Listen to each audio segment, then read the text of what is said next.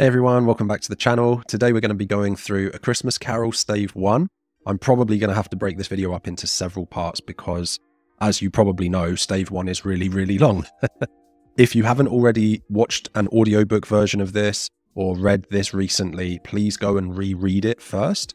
I will be explaining a few of the key kind of plot points as we go through, but mostly this video is a deep dive commentary, analysing language, looking at a bit of structure, looking at context, all those important things to get you to the highest levels for your GCSEs, okay? So yeah, let's dive straight in. Stave 1, Marley's Ghost. And the first thing that is immediately important is that Dickens really starts the novel off in media res, So if you've never heard that term before, it's basically immediately kind of in the middle of the story. He doesn't say who Marley is. He doesn't sort of give any sense of anything that's going on other than Marley's dead. So immediately this forms a little bit of a hook or piques the reader's fascination of like, well, who is Marley? Why is he dead? Why should I care? Why is his ghost coming back later? Yeah. A little bit of context on that. At first, when Dickens actually was publishing Christmas Carol, he did it in episodes. So he didn't initially put out the entire novel. He put out episodes in newspapers actually, and then sort of gathered a lot of public interest and then turned it into one novel that obviously we know today. So it was really important that every time he put one of his episodes out or one of the pieces out, that it had these interesting hooks and a bit of drama, things like that. I'd like to start off with that I think is important context, is that Dickens himself was in a lot of trouble financially at this point. He really needed a successful story. And in the Victorian era, and this was written in the 1830s, Gothic stories, ghost stories were the most popular stories.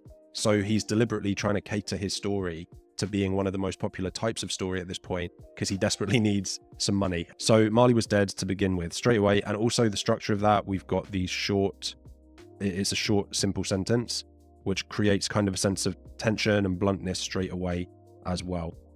And this is then this idea of him being dead is repeated multiple times. So this is repetition of the same idea. He's dead, he's dead, he's dead. Just trust me, he's dead is what Dickens is saying. Okay.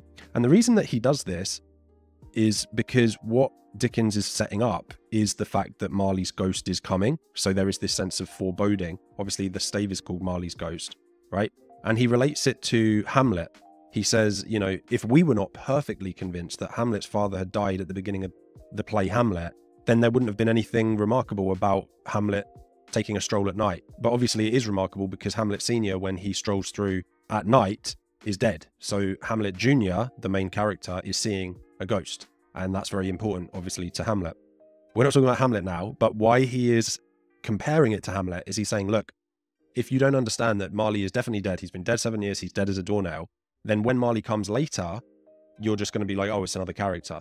So he wants to really impress and foreshadow the fact that Marley's ghost is coming back, and this is going to be a big deal. The relationship between Scrooge and Marley is also really laid out. I'm just going to put one long quote, but just remember for your exams, you're not going to do this whole quote here in the middle. Sol was his sole executor, sole administrator, sole assigned, sole residuary legatee, sole friend, sole mourner. And even Scrooge was not so dreadfully cut up by this sad event, right?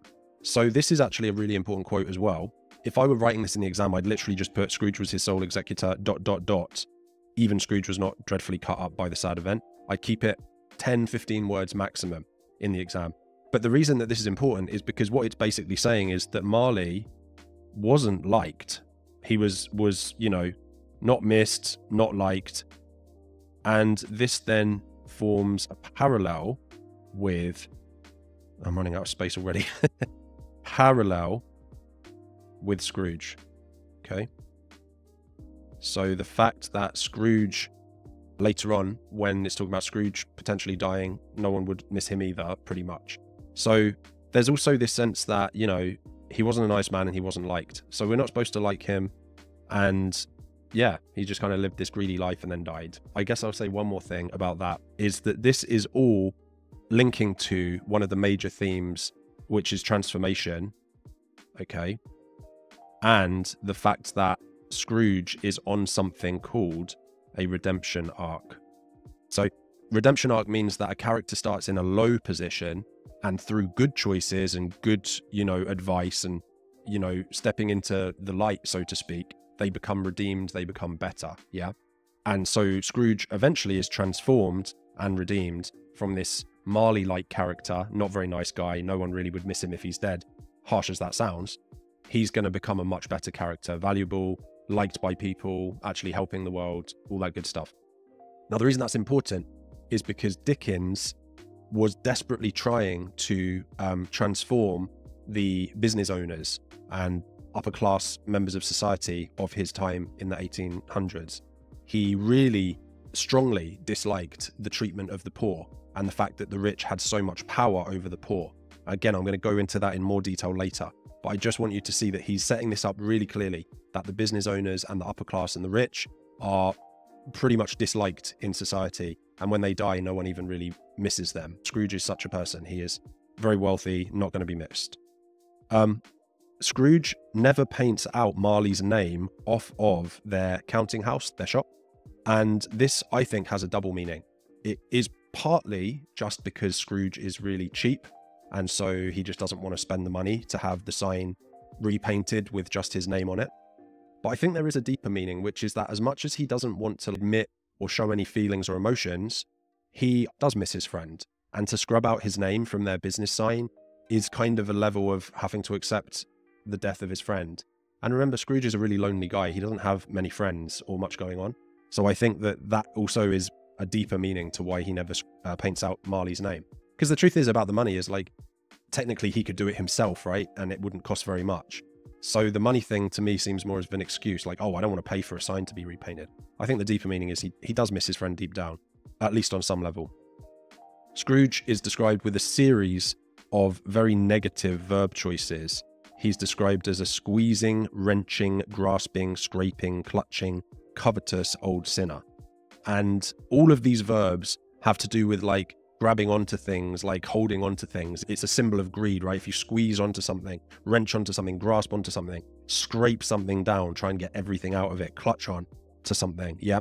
So it's this idea that he is just desperately, like, frugal and cheap with every penny that he has, even though he has a lot of money. He's a very wealthy man, Scrooge. So these are not good descriptions of him. These are very negative descriptions of him. But then we have a description which is a little bit more positive. He's described as being solitary as an oyster. So we've got this simile in here, solitary as an oyster.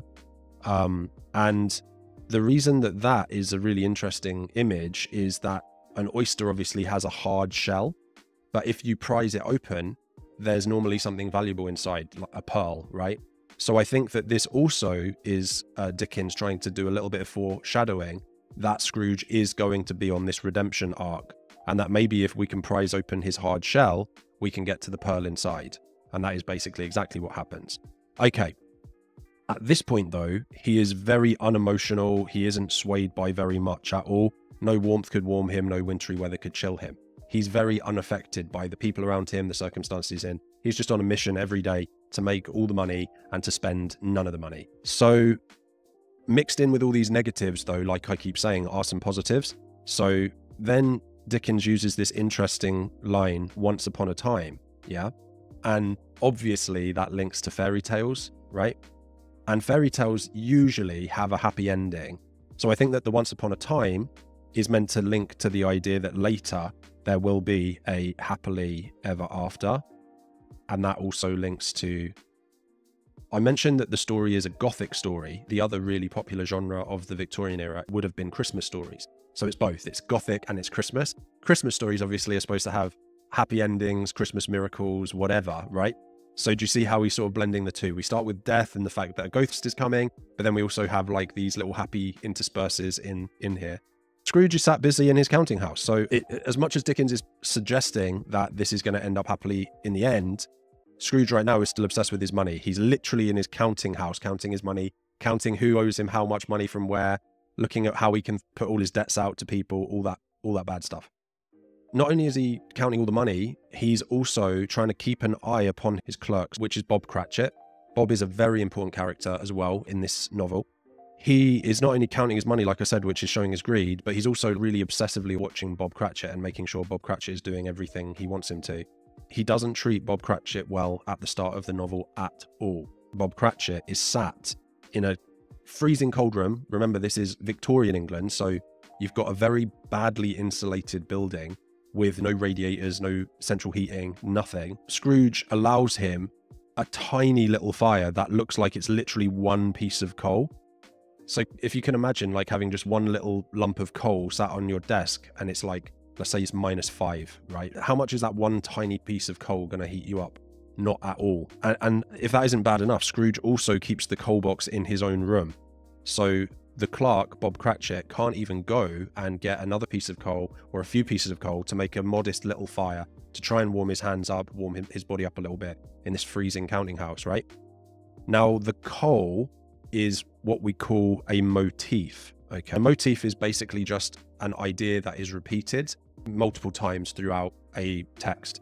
So in this case, the coal, I think, is meant to link to a couple of things potentially. One is, in traditional kind of Christmas folklore, Christmas ideas, if you've been bad, Santa will leave a lump of coal under the tree for you if you've been bad, right? And obviously Scrooge has been very bad. He deserves this lump of coal. So that's one thing. The other thing is that coal has the ability, as much as it's just this like raw material, right, to be very useful, lit on fire. It can provide heat. It can provide fuel, like back then, steam engines, things like that, to go far and to travel. Yeah. So I think that the coal is also meant to represent Scrooge, right? Right now, even though he has a whole scuttle box or coal box full of coal, he isn't sharing it. He isn't letting his warmth and his light and his generosity out. Okay.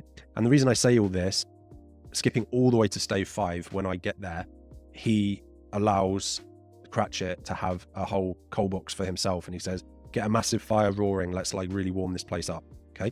So this is a motif basically for Scrooge. And at the moment, his lack of warmth, his lack of generosity, his lack of light. Okay. I'm going to write those things down for you. As you already know, if you've watched any of my videos, you can pause it, slow it down, speed it up, whatever you need for my videos. So at the moment, we've got no warmth, light, or usefulness even, really. He's not useful and generous at this point. Okay, already a lot of notes. This might end up being a part 1, and then we'll go into a part 2 after this. As a matter of fact, I think that's what I'm going to do. So let me just pause this for a second.